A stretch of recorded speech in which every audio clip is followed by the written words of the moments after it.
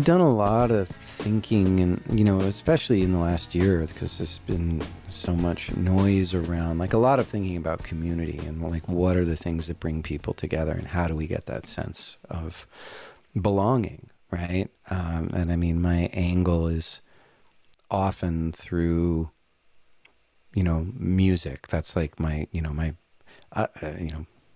what a surprise. My personal tool for belonging, right, is singing songs with people. In the last 3 or 4 years, I've been doing these community singing choirs. So it's kind of, usually meeting in a friend's living room, and we'll have anywhere from, a dozen to 25 people.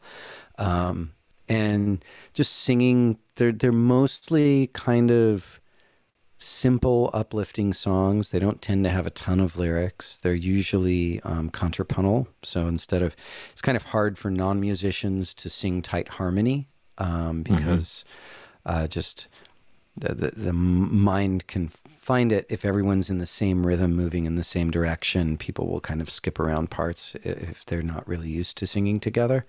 So it's easy for people to do these melodies that kind of weave around each other and have different rhythms, different movement. And so these songs are like designed to be learned quickly, sung quickly, to be uplifting. So a few musician friends have come, and some of my musician friends have kind of shown up and gone like, this is really boring. But a couple of other of my musician friends have shown up and started doing choir leading and the same thing. Oh, really? But it's kind of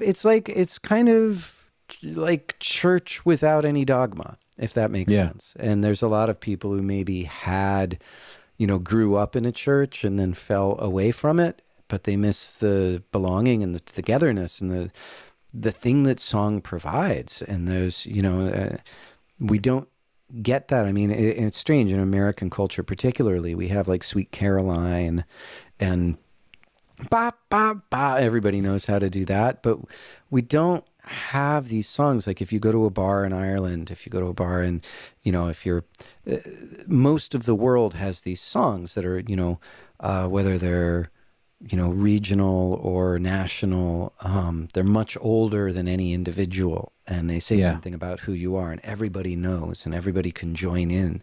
And, there are all these kind of, neurological, physiological benefits to singing with other people. The vagal nerve, and, your heart rate and your breathing becomes synchronized. There are all these things that happen. And I mean, anybody who's ever been in a church and prayed and everybody's singing a hymn together, there's something, that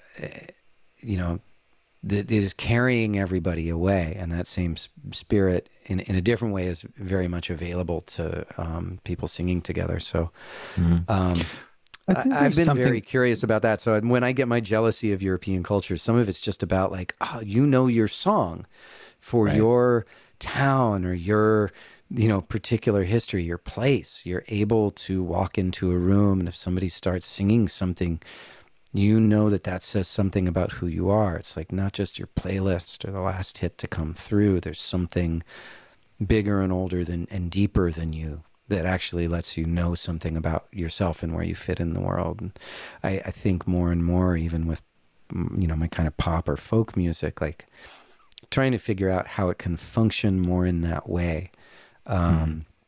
Because as kind of a newer country and a strongly individualized country and very multicultural country, we need these things to bring us together.